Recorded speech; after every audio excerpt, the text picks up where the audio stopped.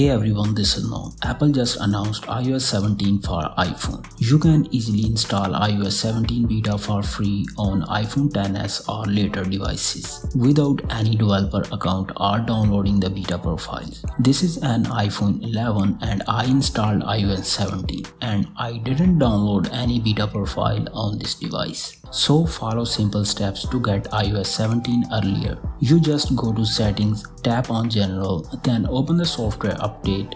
After some setting appeared here for beta updates. As usually, this setting is set to off by default. You just select the iOS 17 developer beta and all done. Refresh the software update page and here you get iOS 17 beta update. Download and install, then you can enjoy iOS 17 feature like new messaging experience with stickers and advanced auto corrections. New feature that set up a contact profile poster card to share your profile. Apple new standby modes while the device is on charging, put it in landscape mode. New wallpapers and live caption like Pixel phones.